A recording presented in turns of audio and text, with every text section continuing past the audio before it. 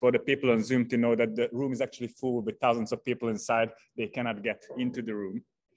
So good morning, everyone. I'm Daniel Barath, and I am the lucky one who will do this introduction today for the tutorial called Affine Correspondences and Their Applications. No, the button doesn't work, so let me, no. Now it works. So actually there will be 4 presenters today. Levente Haider will show you 2-view and multi-view problems. He is from Hungary, from Eötvös Loránd University. James Spritz will show you single view problems. He's from the Czech Technical University. Then Dmitry Mishkin will tell you how you can detect and match local features using affine correspondences and partially affine correspondences. He is also from the Czech Technical University and also from Hoover. And then in the end, I will show you how to use such features in practice. And I am Daniel Barath and from ETH Zurich.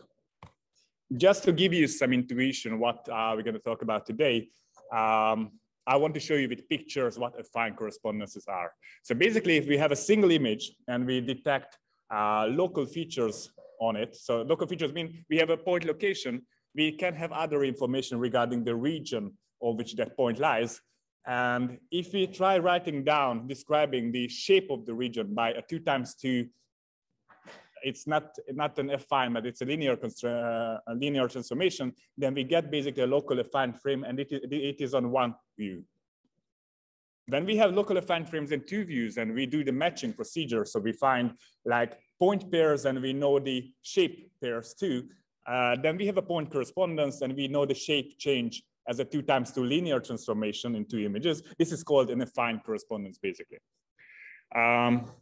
Why we still call it as a affine correspondence, even though having only a linear transformation as a 2 times 2 matrix, because the translation basically is in the point locations. So this is how we get the translational part of the affine transformation, and the linear part is the shape basically of the region on which the feature lies. When having affine correspondences, we can do many things. And that is, there are many algorithms for single view geometry problems, which Jimmy will show you. We can talk about vanishing point and line estimation. We can talk about scene plane segmentation, auto calibration, finding repetitive textures in an image. Then also we can talk about 2-view and multi-view problems. When having 2-view, of course, we can estimate homographies. We can estimate, so we can solve basically the most popular problems for 2-view and multi-view from affine correspondences. We have solvers for most of them. So like surface normal, multi-plane segmentation, relative pose estimation, that includes fundamental matrix and essential matrix. Or we can have multi-view problems, for example, multi-view optimal surface normal estimation. We can estimate generalized pose for a camera rig. And also we can use affine features, and they really are used in detecting and matching local features. And Dimitri will show you how these things are done in practice. Some application. In the introduction, I wanted to show you mostly pictures and nice, colorful things, so you all start enjoying having affine correspondences. Of course, in the next slides, next presentations, they will often be dominated by equations. Sorry for that. But first, I wanted to show you some nice pictures. So basically what we can do from affine correspondences, we can go for reconstruction. We can go for visual localization too. So for example, in the left image, I hope my cursor is visible, right? I see it moving. So for example, in visual localization, we have a known map of the environment, and we want to localize a new image or image, it went forward. And we want to localize a new image. And what we can do, in the map, we can easily calculate or easily estimate normals for each point. So we have an oriented point cloud in the map, for example, using the neighboring 3D points or something like that. And then using that normal and affine features in 2 images, in a query image and in a reference image, we can estimate the absolute pose of the image given a single affine correspondence. So this is usually the nice thing about you. I will show you some more motivation about this, but this is usually the nice thing about affine correspondences, that we need much fewer correspondences to estimate some geometric model than by using simply points. Of course, it has a dark side too. We will cover that slightly later. Also, we can do oriented point cloud reconstruction. So what happens in this case, we can detect affine correspondences in image pairs or tracks of affine features in multiple views. And then we can, for each correspondence independently, we can estimate a surface normal. And then here you can see this is one image from the sequence which is used. Again, these are the first images from the sequences. And then you can see the reconstructed point cloud. And these blue rods, I'm not sure how visible they are actually, but these are the estimated normals, point-wise, correspondence-wise normals, so there is no polishing on top of them. Also, this is another example on the right where we have some bone structure reconstructed. And again, we can go for oriented point cloud reconstruction. So we can use affine correspondences, for example, for this problem. Also, we can go for SLAM simultaneous localization and mapping. So we have solvers for generalized camera pose estimation in it. When we have a vehicle sensor camera system mounted to a moving vehicle, we can estimate the pose of the vehicle from actually two affine correspondences in contrast to the 6-point method, methods. Also, another colorful slide, so we can go for plane segmentation. We can do it even by detecting multiple homographies using affine correspondences. Actually, the images here are the first image of image pairs, and the top row is the segmented point cloud. So basically, color denotes the plane in these images. So we can go for multiple homography estimation and then do the segmentation and then do the reconstruction. And also we can go for oriented point cloud reconstruction and then do the segmentation using the point normals, basically. Another application, this is a single view problem. We can try finding image planes when we have repetitive texture in the image. So for example, the ground here is repetitive. And if you look around, here also in this room, the ground tends to have repetitive texture on it. Even we have tiles, now here the walls are also repetitive textures. So in man-made environment, such textures happen quite often. And we can use this information in order to, from a single image, get the plane. And this is the imaged vanishing line here in orange and here on in green. And these are detected from a single affine correspondence in an image, considering that we have repetitive texture. And this, when having the image plane found, we can actually do lots of things. For example, we can do gravity detection. So of course, if we know where the ground is, then we can estimate the gravity direction in the images. And if we do it image-wise, this helps a lot when doing, for example, relative pose estimation between images. So you know that when we have two images and we have the gravity direction from an IMU or, for example, by this method, then the relative pose estimation problem is much, much easier. We need only 3-point correspondences compared to the 5-point method. Also, when we have the image plane, when we have found image planes, we can use them in the next procedure to rectify the plane, basically. So we want, in this case, to transform the plane, the image, as if the plane is front to parallel to the camera. And we can use this, and for some right image here, is generated by using a single affine correspondence. So basically, in this case, we first found the image plane, and then in a hierarchical manner, we rectified the images to get this rectification. And this can help a lot in understanding the scene around us to reduce distortion, lens distortion, whatever we have in the images. So rectification is often used in practice too. Also, we can go for symmetry detection. This is, again, a single view problem. We can go for symmetry detection when having repetitive texture. So for example, here is the input on the left. We can find different symmetric repetitive regions. And then we can use these regions to segment densely the pattern in the image. So for example, here you can see, I have no idea how this pattern is called, but it has a name, something. Or here, the poster wallpaper is segmented using this method with a single view.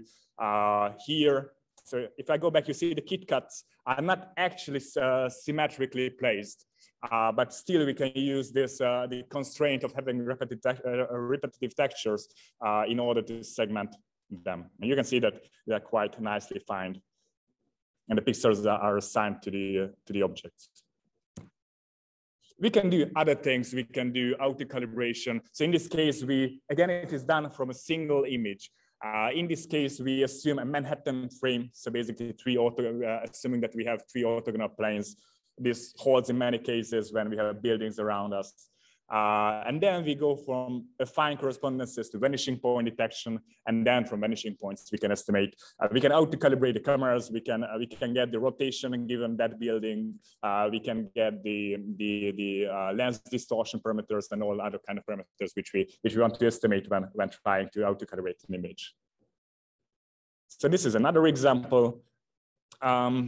This is feature matching. Actually, people do not always realize that in feature matching, basically we cannot really do anything without having some, at least partially affine covariant features. Because what happens when doing feature detection and matching? We have 2 images. We do, not jump to the next slide, we use some feature detector, whatever, SIFT, for example, we use SIFT. Then the second step is we try to normalize the image patch around this, the detected point, so they look like the same in the 2 images. And in order to do that, for example, when we have SIFT features, we have an orientation and we have a scale. We rotate the image patches so they are oriented the same in the 2 images. And then we set the sizes of the image feature of the patches, so the size is also the same.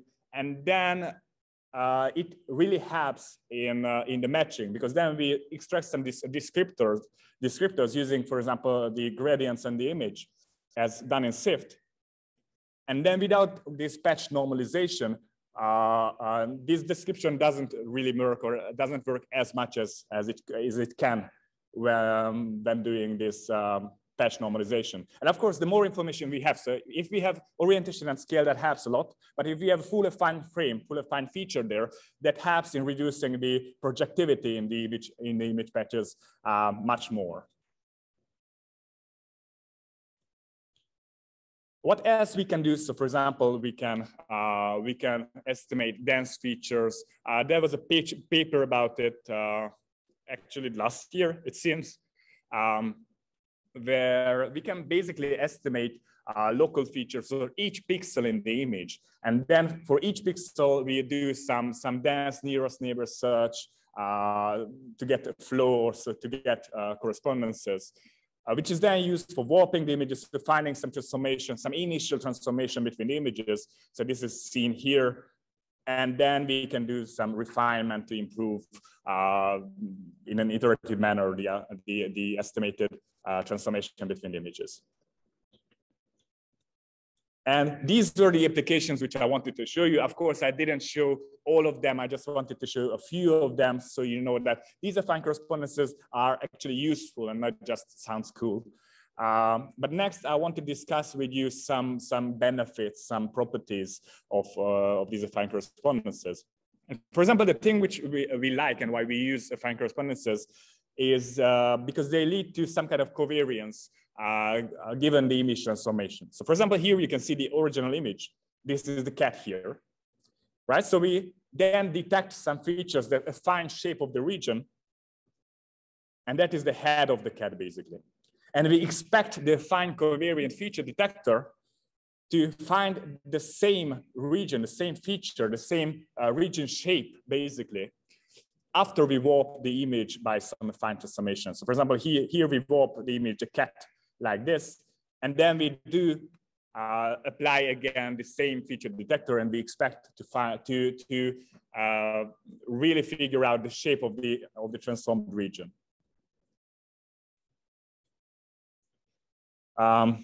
What we call repeatable and non-repeatable feature. So basically, there are 2 examples here. First one is, of course, the ground truth transformation of the feature, what we have.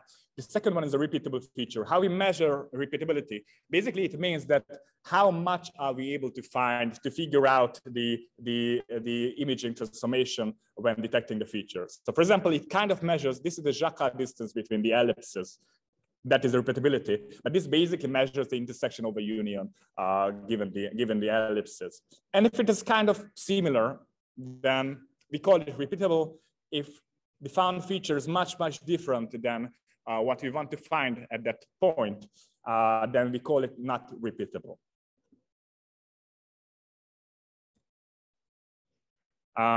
Why this is useful and how can we use this?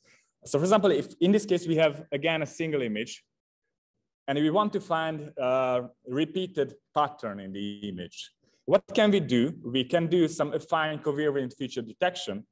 We find features here. So these are the features, the points there.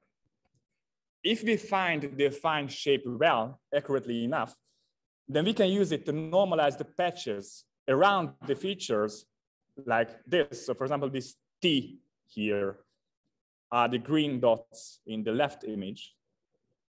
And if we use the affine information, we can normalize them so they look the same in the cropped patches. Why it's good? Because then we do some clustering on top or whatever, and then we can find the repeated pattern. So basically the patches which look the same in the same image will be the repeated pattern and will be assigned to the same class, same label, or whatever we call it. So we want to be basically, when talking about features, they will be covariant to the orientation scale and affine transformation. So this means that they will give us basically the orientation scale and affine transformation. But we want to use this covariance to make the image patches invariant to these transformations by normalizing them basically. So these are images from the H patches dataset, the whole image sequence. From left to right, there's a gradually increasing viewing angle given the image plane. What you can see here, basically there are ground truth transformations and there are detected transformations. The ground truth ones are the red ones. I'm not sure how visible they actually are. Not that important at this point. But what happened here? So basically we detected the features, we cut out the patches around and we normalized. And this is done here in the second row. So for each column here is a normalized feature in the same normalized feature in the 5 images. So for example, the first cell here belongs to one of the features in the first image. The second row belongs one of the features in the second image, etc. And the thing which you can see here, that the affine correspondences in the first rows are kind of good. What indicates this? These patches, these normalized patches, look very similar. Why it's good? Because then it's easy to match them, easy to find the pairs in the images, because we can use the affine information to reduce the effect coming from the viewpoint change, from whatever change we have. While in the second part of the bottom part of this figure, you can see again different features in the images, same image sequence. But the thing which you can see that it should not, and by the way, it should not be bad, but not repeatable, and the top should be repeatable, just to keep the terminology what we used before. And the thing which you can see here that the columns are not too similar. The rows in the columns are not too similar because they are, and this simulates like inaccurate, noisy affine transformations, which are not good enough to normalize the patches in a way that they can be found in multiple images. And you can see if you go from bottom to top, from top to bottom, that means from left to right in the sequence. And you can see that the bigger the viewpoint change is, so we are more to the right, the less likely that the normalized patch looks like as in the first row. Is it understandable? I'm not sure if I told it in an understandable way. But by the way, whenever you have any questions, something is not understandable, I want you to raise your hand and ask it again. I'm happy to tell everything twice, 3 times, even 4 times if needed. but I want you to understand the concepts. I want you to understand what really happens in this slides. So it's understandable, right? Good. Some examples of what kind of covariance we can have when having features. So of course, the minimal one is, I would say, the translational covariance, which means that actually we found the feature location in two images. That is what we have. That is the Harris detector, Hessian detector, superpoint. And here you can see this. So this is the original image in the top row. And being able to find the center, the same point, same feature point in two images means that we can cut out the window centered on for example, the middle of the eye. I should have put a point there in the middle of the eye, but I guess you can imagine a dot put there. So basically, this is a minimal thing which we want from a feature detector, being able to find feature points. Then what else can we have? We can have rotation covariant features and also scale covariant features. Usually they come together. For example, in SIFT, it is rotation and scale covariant. In ORB, it is kind of both, but people usually use just the orientation. But what happens if we have such additional covariances?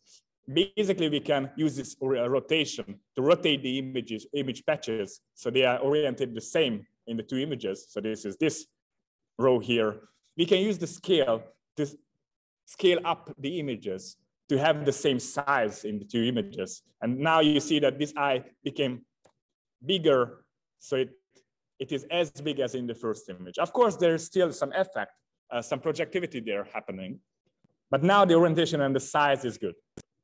Of course, then we can have affine covariant features, which will give us a full affine transformation here.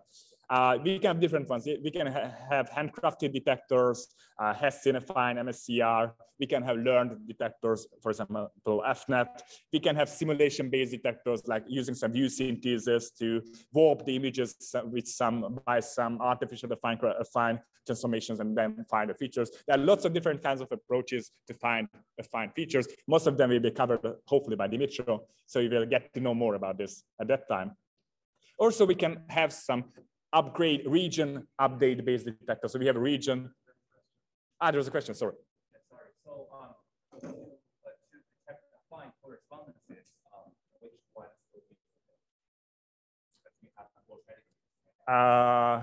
true, it depends.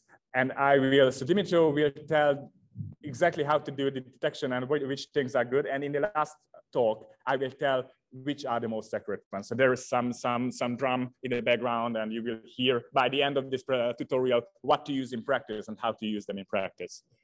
So I will answer this. Okay, can I ask one of you if there is some question? Just take the microphone there, maybe without I don't know. So you can go around like Freddie Mercury with the microphone on your shoulders. Okay, so let me continue. So the last row here is when we have affine correspondences. You can see that we can reduce the perfectivity as much as it's possible from affine correspondences, basically. Just quickly, so we don't have many slides left from the introduction. So don't worry, now the equations will come, don't worry. But how usually we represent affine transformations when it is drawn to images. So you might have seen images with circles, with oriented circles, whatever. So for example, even if I go back in the beginning of the presentation, you saw these with these oriented ellipses. And when representing affine features or rotation invariant features, etc., in images, we often use this representation. If I manage to go back, if we have rotation invariant feature, we use an oriented circle. If we have scale and orientation invariant feature, we use an ellipse. You can see that here the main axis coincide with the dominant axis of the ellipse. And when having affine correspondence, so basically the difference between having orientation and scale covariant correspondence features is that we have the shear parameter when having affine features. And that is usually drawn as oriented ellipses.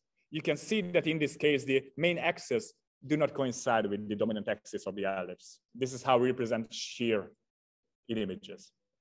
But this is basically just how we draw on images, just so you, when you see a picture with affine correspondences on it, you will immediately know what you see by just knowing that this reasonably simple explanation. What are the main benefit when using affine correspondences? I think that is reasonably important. So as I told you in the beginning, when have affine correspondences, of course, have more information about the scene geometry than simply point correspondences. So don't just have a point location, it has some transformation between the image patches, basically. So it gives more information, more equations when estimating something. And this means in practice that we need fewer correspondences when estimating some geometric model, homography, relative pose, whatever we currently estimate. We need fewer correspondences than by using point correspondences. Why it's important? So basically, Rensec-like robust estimators, probably all of you know what Rensec is, but Rensec-like robust estimators do minimal sampling, randomized minimal sampling, maybe with some guided sampler, but doesn't matter at this point. So they do randomized minimal sampling, where they select in each iteration, in the beginning of each iteration, a minimal sample, which consists of m data points, where m is basically the number, how many samples, how many correspondences we need for the estimation. And the Rensec iteration number, and thus the processing time, depends on that number, and it depends on it, not exponential, polynomially. So here an example in the table. Actually, this plot is the same as the table, but it looks like better that we have a plot there and also a table there. What you can see here, for example, when doing essential matrix estimation, we can estimate essential matrices from 5-point correspondences by the well-known 5-point algorithm. But actually, we can estimate essential matrices from 2 affine correspondences. And if you have a look on this table, so what you see, each column is an outlier ratio.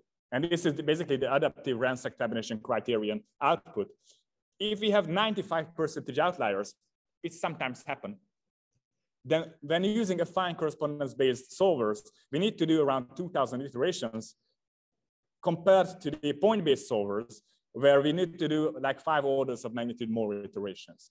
And this, of course, translates almost directly into the processing time, what we in theory should spend on that particular problem. Of course, usually we don't spend that many iterations, but in theory we should.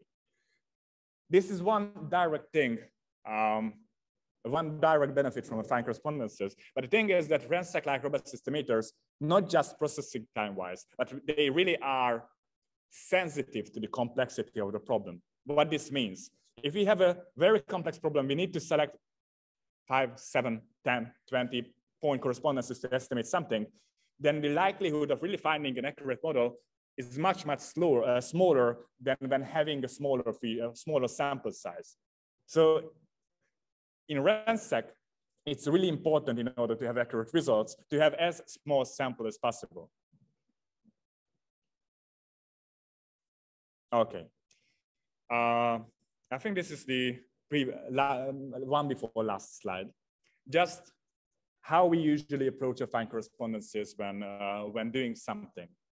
The first thing which we can do, and that will be often done by Jimmy in his talk when having single view geometry, single view problems, we can convert affine correspondences to point correspondences. In 2 views, it is theoretically incorrect. In 1 view, we can do it. What happens in this case? So for example, we have these oriented ellipses, and now you know that oriented ellipse means affine correspondence. And we can basically introduce new correspondences where this main axis intersect the ellipse. So here we have this green correspondence, this is a new one. Here we have the blue correspondence, this is a new one again, and this orange correspondence is the center of the region. That is what we had earlier. So from one affine correspondence, we could generate 3-point correspondences and then use point-based methods to estimate whatever we want to estimate. Also, we can approach the problem, approach affine correspondences by defining them as a partial derivative of the imaging function. What is given the surface? In this case, basically, we assume that we observe a smooth surface with some surface normal in it, and the affine transformation is defined as the first order approximation of the imaging function if we move infinitely small steps in 3D along the tangent plane, basically at that point. it doesn't matter. Levente will tell you more about this in his talk. Also, we can approach affine correspondences via their effects on the epipolar geometry. So basically, when having affine correspondences, we assume that they will transform the normal of the epipolar line from the first image to the second one. So here we have this P point in the first image. We have this P1 and P2 in the second image.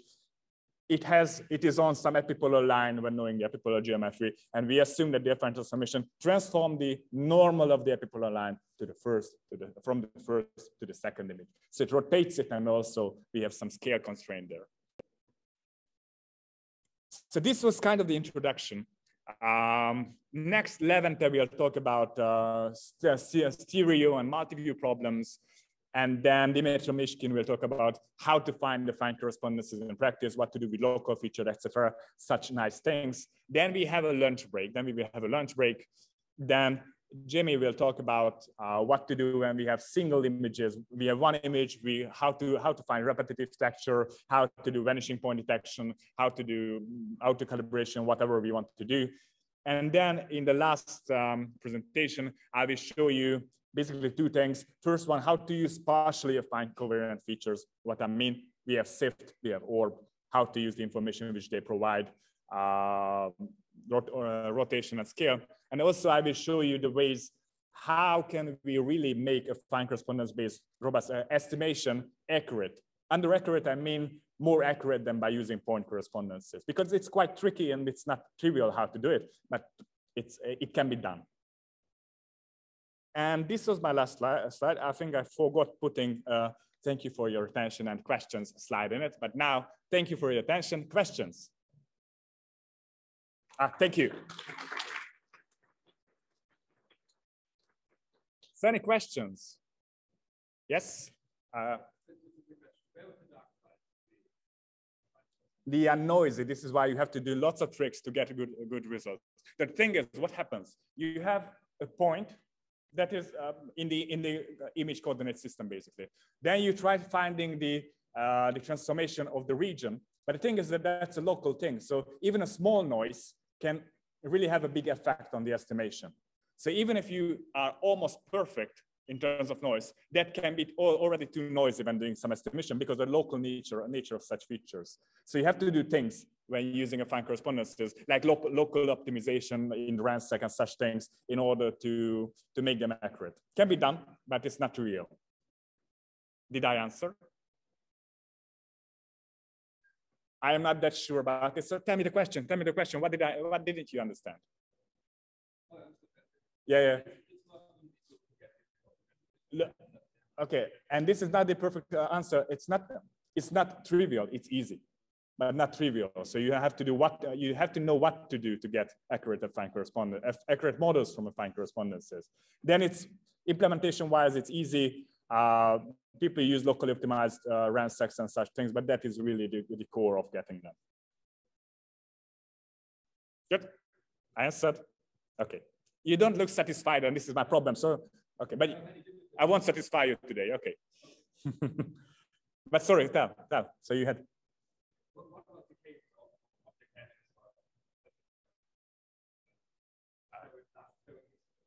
Yeah, but in how many cases you find features on edges? I mean, a lot.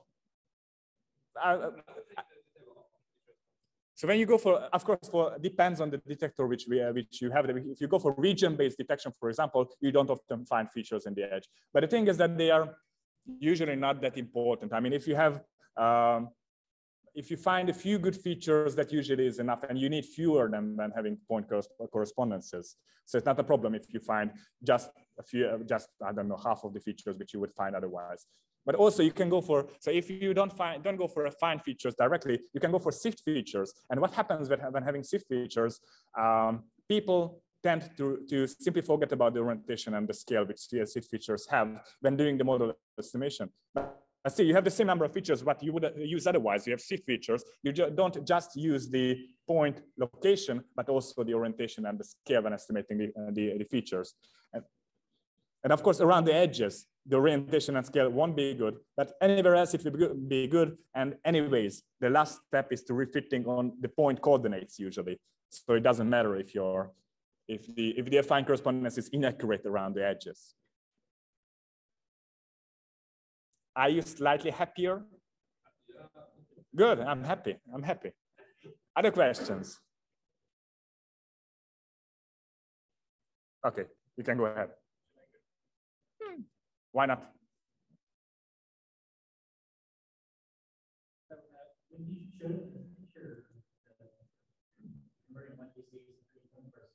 It's amazing that I hear you worse through the microphone than when you talk without it. Okay, I'll just go back. Okay, no, go from there. Sure. So when you show the picture converting one DC to 3-point correspondence. Yes.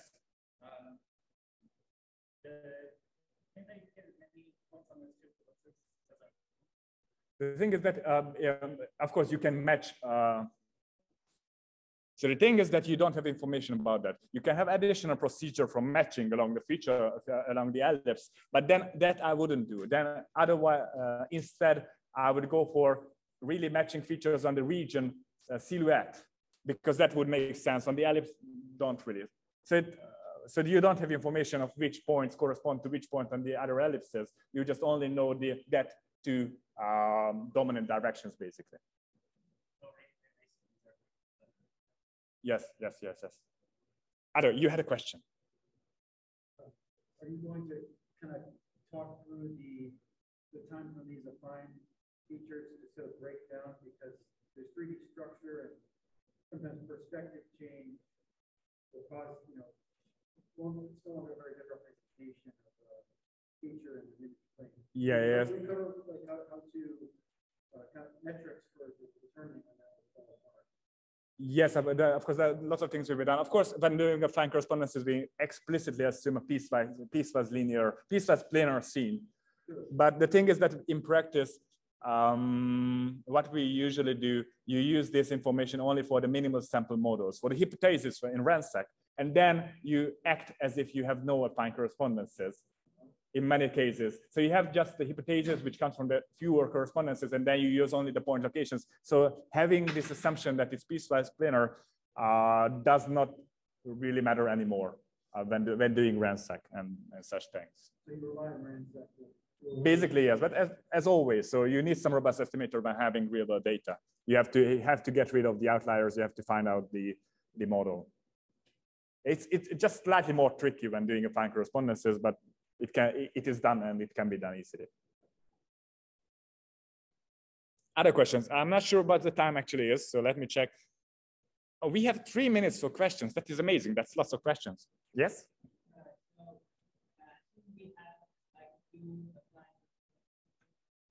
Yeah?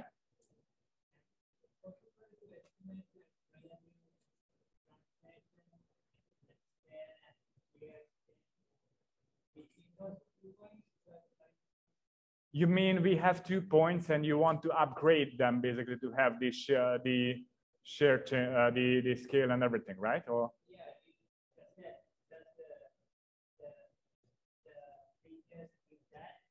I think it usually comes from the feature detector, but there are of course methods upgrading affine features.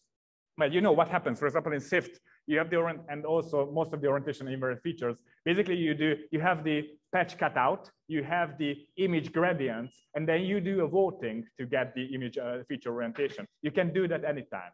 The scale is more tricky. In SIFT, it comes from the scale space. But yeah, so it depends on the method you currently are using. Some things, for example, orientation can always be recovered independently of what features you have. And you can do tricks. And Dimitri will cover all these tricks and all these things in his talk. Yes, I do. Good. Other questions? I think we have time for one more question. Or 2 very short ones. Good. So if done, oh, there's a question. What about the later feature section? You have a couple of features there, a couple of features in the other. I didn't hear half of the thing. I heard couple and features. A couple of features in one image and a couple of features in the other, and they have relation to each other. Yes? In what sense? You mean you have correspondences? Would it be better to incorporate the documentation of the couple into the correspondence analysis? I am not sure if I understood the question. So well, you match 1 by 1. Yes, or Would it better to match 3 by 3 or something like that?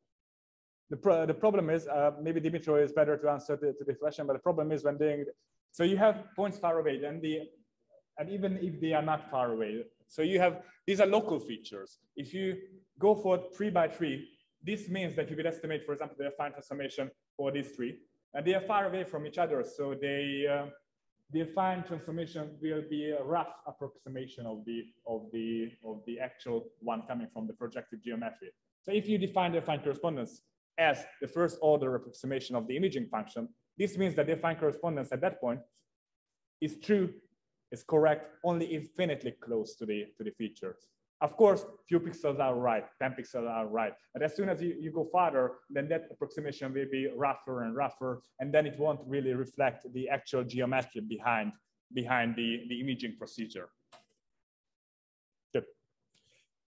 So thank you for your attention. And